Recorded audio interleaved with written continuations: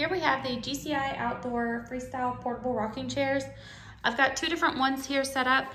I've got the Freestyle Rocker and then the Freestyle Rocker XL. I thought I'd do a quick comparison video just to show the difference.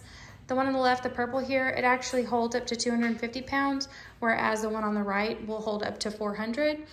The noticeable key difference whenever you're looking at it is obviously the width of the chair itself. This one's about, from bar to bar, is about 21 inches long.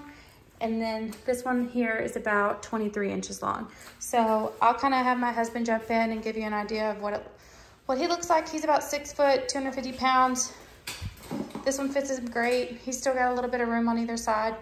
And then we've got the other one that he's gonna show you just how comfortable it is for him. The rocker itself is a great feature. Just a little bit more comfortable. Like I said, a lot of room on either side there.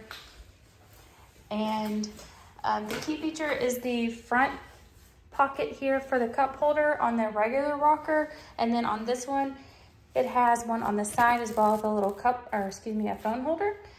So yeah, we've been really pleased with these so far. We've taken them to many camping trips and never had any issues with it.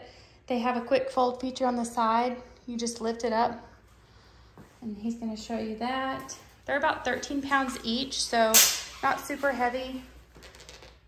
It's got a carrying case on the top as well as on the side. They both collapse really easily. Yep, it's been great. So the pistons are super quiet on both of them. We haven't noticed a significant difference either way. This one's obviously looks like it's a little bit taller, and yeah, we've had a lot of success with it and hope this really helps.